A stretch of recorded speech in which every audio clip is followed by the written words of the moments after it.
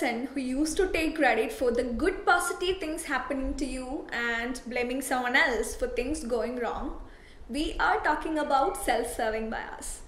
In self-serving bias, the person will be taking credit for positive events and outcomes, but will be blaming the external factors for negative events. Simply, I won because of me and I lost because of you. If it is self-fulfilling prophecy, we expect something to happen and will be working to make it happen without any conscious intention.